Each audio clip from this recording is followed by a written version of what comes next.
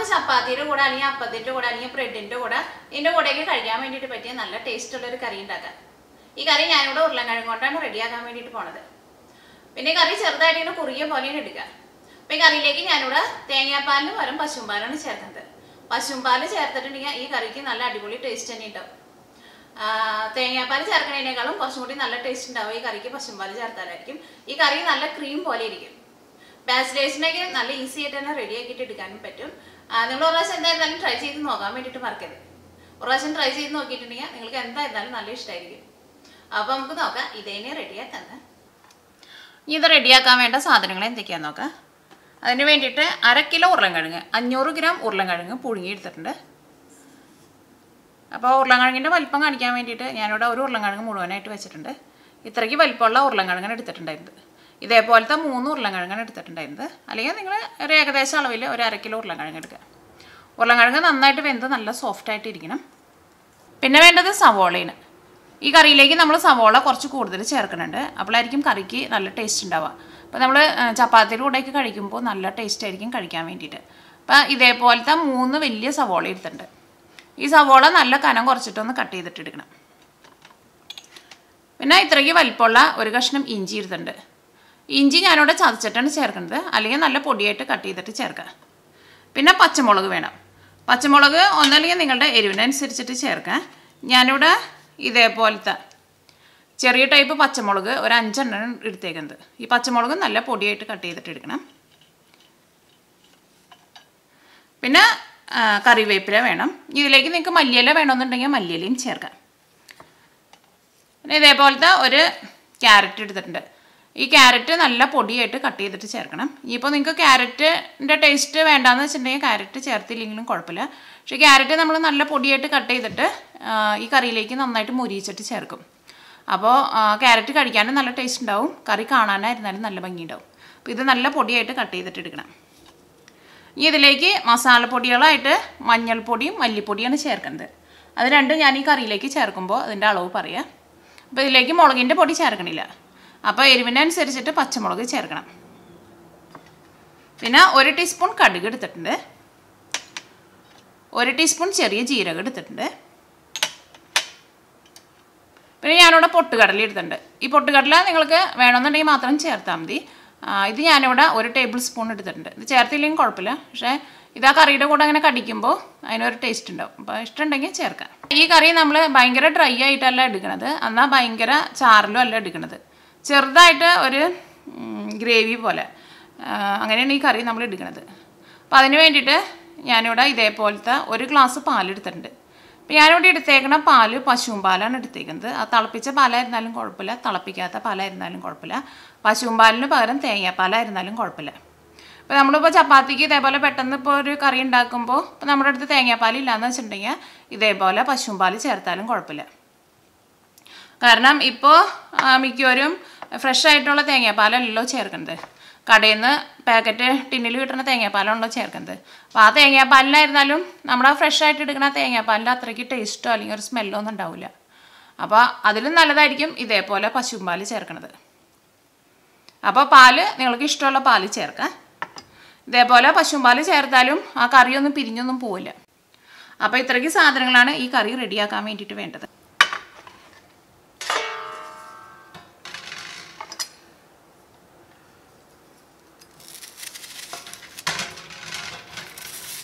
ഞാനിവിടെ ഇതേപോലെ ഇങ്ങനെ കയ്യിൽ വെച്ചിട്ടാണ് ഇതിങ്ങനെ കട്ട് ചെയ്തിട്ട് എടുക്കുന്നത്. നല്ല കനം കുറച്ചിട്ട് ഇങ്ങനെ സ്ലൈസ് ചെയ്തിട്ട് എടുക്കണം.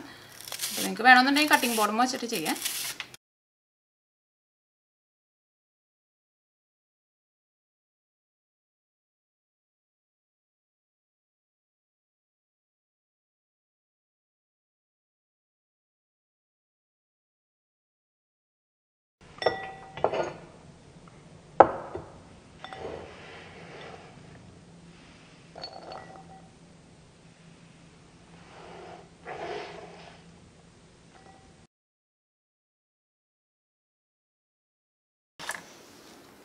പിന്നെ ഇതിലേക്ക് കറിയുടെ ടേസ്റ്റിനനുസരിച്ചിട്ട് ഗരം മസാലയും വേണം. ഇഞ്ചിയും ചതച്ചെടുത്തിട്ടുണ്ട്. നമ്മുടെ കറി വെക്കാനുള്ളതെല്ലാവരും റെഡി ആയിട്ടുണ്ട്. ഇത് കറിയാക്കാൻ വേണ്ടിയിട്ട് ഒരു പാൻ വെച്ചിട്ട് ചൂടാക്കുക.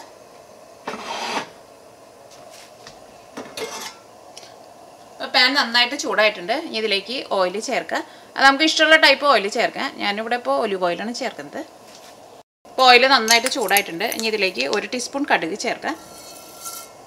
അപ്പോൾ കടുക് പൊട്ടിയിട്ടുണ്ട്. കടുക് മുഴുവനായിട്ട് പൊട്ടിത്തീരാൻ വേണ്ടിയിട്ട് നിൽക്കണ്ട. ഇനി ഇതിലേക്ക് 1 ടീസ്പൂൺ ചെറിയ ജീരകം ചേർക്കാം. ഇത് നന്നായിട്ട് കുറച്ച് വയ്ക്കുക, അല്ലെങ്കിൽ ചെറിയ ജീരകം പെട്ടെന്ന് കരിഞ്ഞു പോകും. പൊട്ടുകടല ചേർക്കാം. ഞാനിവിടെ തീ നന്നായിട്ട് കുറച്ച് വെച്ചിട്ടുണ്ട്. ഇതിലേക്ക് ക്യാരറ്റും പച്ചമുളകും ചേർക്കാം.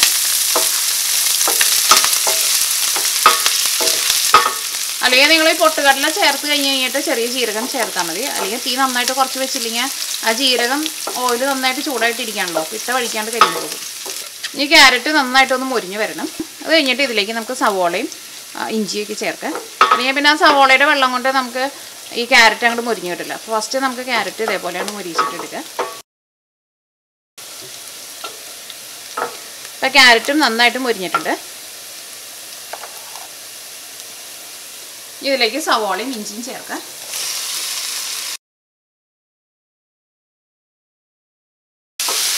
ഒരു 2-3 മിനിറ്റിനുള്ളിൽ ഈ സവോള നല്ല സോഫ്റ്റായിട്ട് വരും.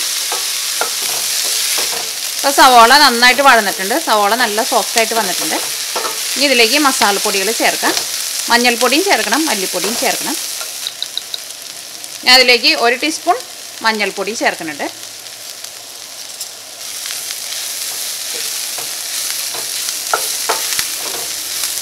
ഈ മഞ്ഞൾപ്പൊടി ഞാനിപ്പോൾ ഇവിടെ മെഷറിംഗ് സ്പൂണിലാണ് ചേർത്തത്. അല്ലെങ്കിൽ ഇപ്പോൾ സാധാരണ നമ്മുടെ വീട്ടിലൊക്കെ ഉപയോഗിക്കുന്ന ടീസ്പൂണിൽ ചേർക്കാമെന്ന് വെച്ചിട്ടുണ്ടെങ്കിൽ അത് ആ സ്പൂണിൻ്റെ മുകളിലേക്ക് ഒരുപാട് അങ്ങോട്ട് പൊന്തി നിൽക്കണം, അത്രയ്ക്ക് ചേർക്കണ്ട കേട്ടോ. ഈ മഞ്ഞൾപ്പൊടി ഇതിനകത്ത് കിടന്നിട്ട് നന്നായിട്ട് മുരിയണം. അപ്പോൾ ഇതിനകത്ത് കുറച്ച് ഓയിൽ കുറവ് പോലെ തോന്നുന്നുണ്ട്. ഞാൻ ഇതിലേക്ക് കുറച്ചും കൂടി ഓയിൽ ചേർക്കുന്നുണ്ട്. എന്നാലും ആ മഞ്ഞൾപ്പൊടിയും മല്ലിപ്പൊടിയും നന്നായിട്ട് മുരിയുള്ളൂ.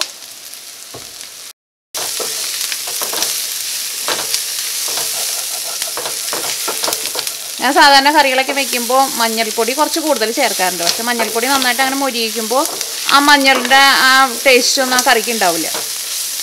ഈ മഞ്ഞൾപ്പൊടി നമ്മുടെ സ്കിന്നിനൊക്കെ വളരെ നല്ലതാണ്. അത് കടയിൽ നിന്ന് റെഡിമെയ്ഡായിട്ട് വാങ്ങണ പൊടിയല്ല കേട്ടോ, നമ്മുടെ വീട്ടിൽ പൊടിപ്പിച്ചിട്ട് എടുക്കണം മഞ്ഞൾപ്പൊടി ആയിരിക്കണം ചേർക്കേണ്ടത്. അപ്പോൾ മഞ്ഞൾപ്പൊടി അത് കിടന്നിട്ട് നന്നായിട്ട് മുരിഞ്ഞിട്ടുണ്ട്. ഇനി ഇതിലേക്ക് മല്ലിപ്പൊടി ചേർക്കാം. മല്ലിപ്പൊടി ആയിരുന്നാലും ഞാനിവിടെ ഫ്രഷായിട്ട് പൊടിച്ചിട്ട് എടുത്തതാണ് കേട്ടോ. അത് മിക്സിയുടെ ചെറിയ ജാറിലിട്ടിട്ട് ജസ്റ്റ് ഒന്ന് കറക്കിയിട്ട് എടുത്താൽ മതി, പെട്ടെന്ന് അങ്ങോട്ട് പൊടിഞ്ഞ് കിട്ടും. ഞാനിതിലേക്ക് 1 ടീസ്പൂൺ മല്ലിപ്പൊടിയാണ് ചേർക്കുന്നത്. അതേപോലെ ഫ്രഷായിട്ട് പൊടിച്ചിട്ട് എടുക്കുമ്പോൾ നമുക്കറിയാമല്ലോ നല്ല സ്മെല്ലാണ്. ഈ തീ നന്നായിട്ട് കുറച്ച് വയ്ക്കുക. ഈ മല്ലിപ്പൊടി അത് കിടന്നിട്ട് നന്നായിട്ട് മുരിയണം. സാധാരണ മല്ലി ഞാൻ പൊടിച്ചിട്ട് എടുക്കുമ്പോൾ മല്ലി ഞാൻ ചൂടാക്കില്ല. ചൂടാക്കിയിട്ടുണ്ടെങ്കിൽ ആ മല്ലിയുടെ സ്മെല്ലൊക്കെ പോകും. അപ്പോൾ നിങ്ങൾ നല്ല വെയിലുള്ള സ്ഥലത്തൊക്കെയാണെന്ന് വെച്ചിട്ടുണ്ടെങ്കിൽ കടയിൽ നിന്ന് മല്ലി വാങ്ങിച്ചിട്ട് മല്ലി ഒന്ന് കഴുകിയിട്ട് നന്നായിട്ട് വെയിലത്തിട്ടിട്ട് ഉണക്കിയിട്ട് ഫ്രിഡ്ജിലെടുത്ത് വെച്ചാൽ മതി. അല്ലെങ്കിൽ നമ്മുടെ നാട്ടിലേക്ക് ആയിരുന്നാലും പുറത്ത് വെച്ചിട്ടുണ്ടെങ്കിൽ കുറച്ച് ഇരുന്ന് കഴിയുമ്പോഴേക്കും അതങ്ങോട്ട് പൂത്ത് വരും. അത് ഉണക്കമുളകായിരുന്നാലും അങ്ങനെ തന്നെ നന്നായിട്ട് വെയിലത്തിട്ടിട്ട് ഉണക്കി കഴുകി വെയിലത്തിട്ടിട്ട് ഉണക്കിയിട്ട് ഫ്രിഡ്ജിലെടുത്ത് വെച്ചിരുന്നാൽ മതി. മല്ലിപ്പൊടിയും അത് കിടന്നിട്ട് നന്നായിട്ട് മുരിഞ്ഞിട്ടുണ്ട്. ഇതിലേക്ക് നമുക്ക് ആ പുഴുങ്ങി വെച്ചേക്കണ ഉരുളക്കിഴങ്ങ് ചേർക്കാം. അപ്പോൾ ഈ കറിയിലേക്ക് നിങ്ങൾക്ക് പാല് ചേർക്കാണ്ട് ഇതേപോലെ ഇങ്ങനെ നല്ല ഡ്രൈ ആയിട്ട് എടുക്കണമെന്ന് വെച്ചിട്ടുണ്ടെങ്കിൽ ഇതേപോലെ ഇടുക. അല്ലെങ്കിൽ പാല് ചേർക്കുമ്പോൾ കുറച്ചും കൂടി ഒന്ന് ചെറുതായിട്ടൊന്ന് കുറുകിയ പോലെ വരും. അപ്പോൾ ചപ്പാത്തിയിൽ കൂടെയൊക്കെ അങ്ങോട്ട് കഴിക്കുമ്പോൾ കുറച്ചും കൂടി നല്ല ടേസ്റ്റ് ഉണ്ടാവും. ഇതിലേക്ക് ആവശ്യത്തിന് ഉപ്പ് ചേർക്കാം.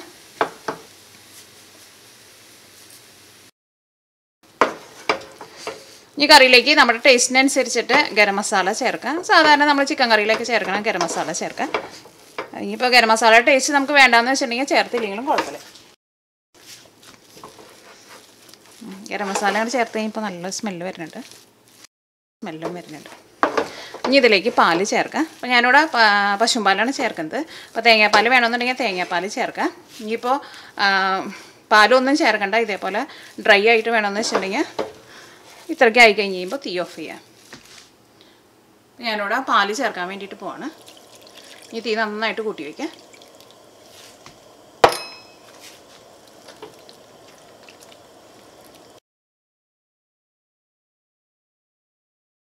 നിങ്ങൾക്ക് മല്ലിയില വേണമെന്നുണ്ടെങ്കിൽ മല്ലിയിലയും ചേർക്കാം. മല്ലിയില എൻ്റെ അടുത്തോടെ തീർന്നിരിക്കുക, അല്ലെങ്കിൽ ഞാൻ കുറച്ച് മല്ലിയിലയും കൂടിയും ചേർത്തേനെ. ഇതിലേക്ക് നിങ്ങൾക്ക് കസൂരി മേത്തി വേണമെന്നുണ്ടെങ്കിൽ കസൂരി മേത്തിയും കുറച്ച് ചേർക്കാം. കുറച്ചും കൂടി നല്ലൊരു അടിപൊളി ടേസ്റ്റ് ഉണ്ടാവും. അപ്പോൾ എൻ്റെ അടുത്ത് കസൂരി മേത്തി ഇരിക്കുന്നുണ്ട്. ഞാൻ കുറച്ച് കസൂരി മേത്തി ഇതിലേക്ക് ചേർക്കുന്നുണ്ട്. അപ്പോൾ കറി തിളച്ച് തുടങ്ങിയിട്ടുണ്ട്. ഇതേപോലെ കസൂരി മേത്തി എന്ന് പറഞ്ഞിട്ട് നമുക്ക് കടയിൽ നിന്നൊക്കെ വാങ്ങാൻ വേണ്ടിയിട്ട് കിട്ടും. അപ്പോൾ നമ്മുടെ കറി ഇതേപോലെ ഇങ്ങനെ നന്നായിട്ടൊന്ന് കുറുകിയ പോലെ വന്നിട്ടുണ്ട്. ഈ കറി കാണുമ്പോൾ തന്നെ നിങ്ങൾക്ക് അറിയാലോ, കാണാൻ വേണ്ടിയിട്ട് നല്ല അടിപൊളി ഭംഗിയാണ്.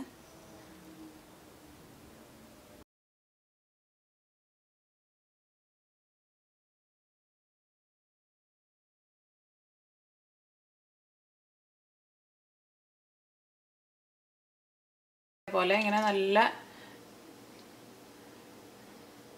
ക്രീമി പോലെ ഇരിക്കും ഈ കറി. ഈ കറി ചപ്പാത്തിയുടെ കൂടെ കഴിക്കാനൊക്കെ നല്ല അടിപൊളി ടേസ്റ്റ് ആയിരിക്കും. ബാച്ചിലേഴ്സിനൊക്കെ ആയിരുന്നാലും വളരെ പെട്ടെന്ന് തന്നെ റെഡിയാക്കിയിട്ട് എടുക്കാനും പറ്റും. പിന്നെ ഇതിലേക്ക് നമുക്ക് തേങ്ങാപ്പാലൊന്നും ചേർക്കണ്ട. എനിക്ക് തോന്നുന്നു തേങ്ങാപ്പാൽ ചേർക്കുന്നതിനേക്കാളും കുറച്ചും കൂടി നല്ല ടേസ്റ്റ് ഉണ്ടാവുക ഇതേപോലത്തെ ഇങ്ങനെ പശുവും പാൽ ചേർത്തിട്ട് റെഡിയാക്കിയിട്ട് എടുക്കുമ്പോഴായിരിക്കും. അപ്പോൾ നിങ്ങളെല്ലാവരും ട്രൈ ചെയ്ത് നോക്കാം. നിങ്ങൾക്ക് എല്ലാവർക്കും നല്ല ഇഷ്ടമാവും.